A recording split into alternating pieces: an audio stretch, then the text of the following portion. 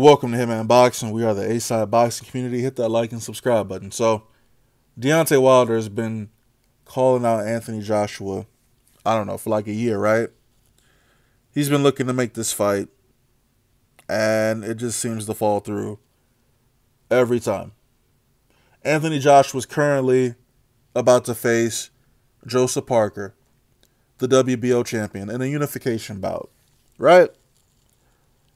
So after that fight, we would assume that both parties would enter in negotiations again, right? For a potential fight next or at the end of the year, like Eddie Hearn said. That's what I'm holding him to. End of the year, right?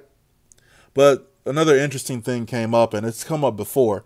It came up maybe about 6-7 months ago. Deontay Wilder says that he'll fight Dillian Whyte so long as Anthony Joshua is at the tail end of that contract. Just so long as after Whyte he gets AJ. I think that's a fair deal. You know, I think it's a really fair deal.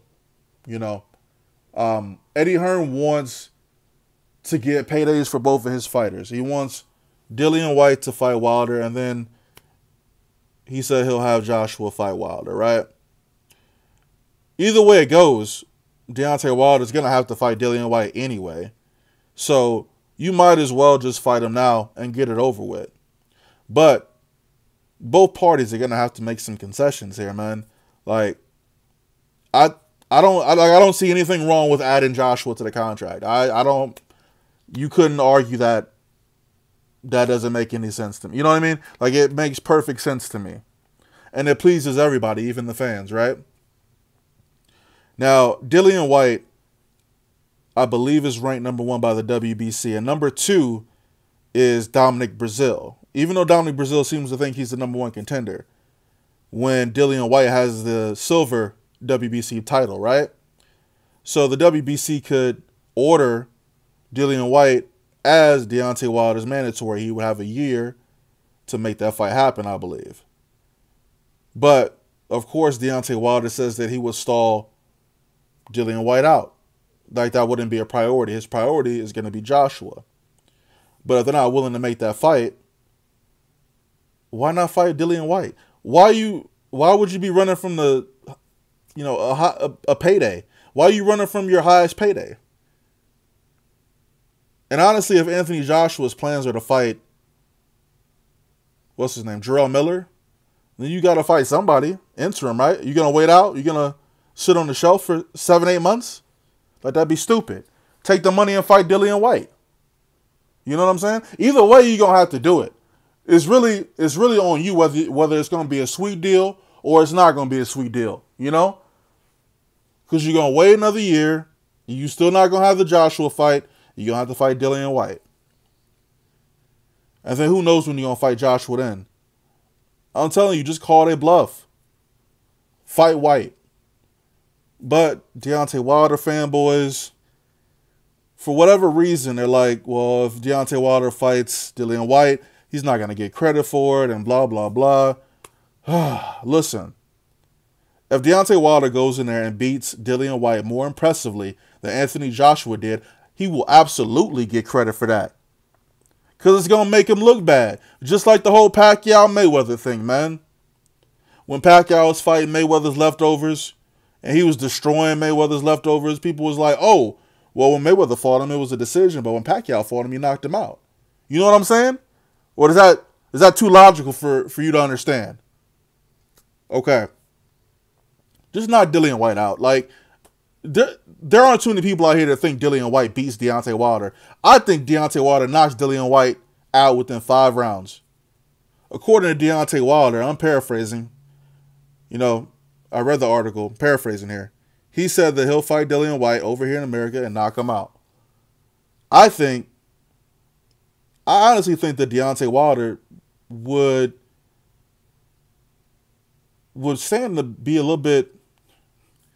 He should probably just go to the UK to fight Dillian Whyte. And here's why, man. Go to the UK, fight Dillian Whyte in front of a huge crowd, in front of all of Dillian Whyte's fans, his family. Knock him out in front of all those people in the UK. Stand over his body and beat on your chest and call out AJ. The name of the game is to slander AJ as much as possible on the biggest platform that you can. So you go to the UK to do that. This is why I don't understand why you're not going to Cardiff. Why are you not going to Cardiff? Because he's not letting you in the ring? But you have so many more opportunities than just a face-off in the ring. If you were going to be doing commentary for Sky Sports, would that not have been a perfect opportunity for you to bring up AJ and the fact that you feel he's ducking you? Or are we under the impression that we believe Dillian Whyte is out to get Wilder and have a face-off with him, and who knows what's going to happen? Well, it's going to happen. He might even run into Tyson Fury. But the fact still remains is all eyes are going to be at Cardiff. All media outlets are going to be there. So you might as well get the attention, get the rub, and do what you do and just talk trash. You know what I'm saying? I don't understand why he's not going to Cardiff. But you're going to stay in America. Nobody, and they're not even going to mention you. They're probably not even going to mention you on the telecast. Because I've seen this happen before. After AJ beat, who was that?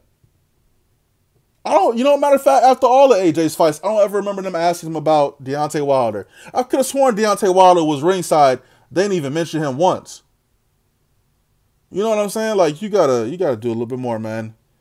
But fine, you want Dillian Whyte to come over to United States so you can fight him in Brooklyn. Not even sell out the arena. And just, knock him out in front of that Brooklyn crowd. Does it mean as much? Does it mean more to do that in the United States as it does in the UK? I don't know. I don't think so. That's just my opinion, though. Y'all got y'all opinion. I got mine, man. But let me know what you guys think of the offer. Let me know what you guys think of what Deontay Wilder said about that, fighting Dillian Whyte, and only if he gets to fight Joshua next. I think it's a good idea. I think it works for me. But at the end of the day, and I hope you're listening right now, at the end of the day, Deontay Wilder is still the B-side. Hitman Boxing, I'm out. This world will bring you down with mass confusion and complexities, but I am the master of my fate and captain of my soul, you see. Stuck in the mentalities that says one thing and does another. Oh, the contradictories. That's when I visit my utopia of Capricornia to be free. Most would say that's not normal, but for me, life is but a dream, and your reality is what it seems. I'm sitting in the crib I found on Craigslist, staring out in space, scheming what my next move is. I'm thinking that it's time to move west. No idea what I'm doing, I'm just trying my best. Not exactly where I thought I'd be. Honestly, a 9 to 5 never was in my dreams. I've been feeling all alone lately. Nothing I ain't used to since '88 as a baby. When I came up out the womb, everybody knew it was something special about me that fills a room. I never understood it, but my OG told me it's a blessing. I should use it to the fullest, and that's what I've been trying to do. But it's hard to keep a smile on your face while paying dues. Damn, it's hella cloudy in the room, and the shadow of reality is darkest when it glooms. I'm in the midst of the world. I wish someone could see me. Surrounded by clouds, free me. It's like an endless dream, leading to endless roads. I wanna be free from this army of clouds. I had a suicide dream about a month ago, while I was sleeping on the couch in my parental's house. That's when I knew that it was time for me to up and go. So I booked it, couple friends took it personal. Like, why you just up and go? Ain't even bother to tell nobody, that's rude, bro. It was unintentional. Conversations with myself, I need a hospital. I think I've gone bipolar. Half of me is conservative and the other stoner. I think I lost the love that I had from a good girl. The temp is negative 18, yeah, that's a cold world. Janis Joplin that's playing on my Pandora station. Cosmic Blues, just some emotional life changes. Whole time, no, I gotta stop looking back, because the future's not a present, gotta get on track. I'm in the midst of the world. I wish someone could see me. Surrounded by clouds, free me. It's like an endless dream, leading to endless roads. I wanna be free from this army of clouds.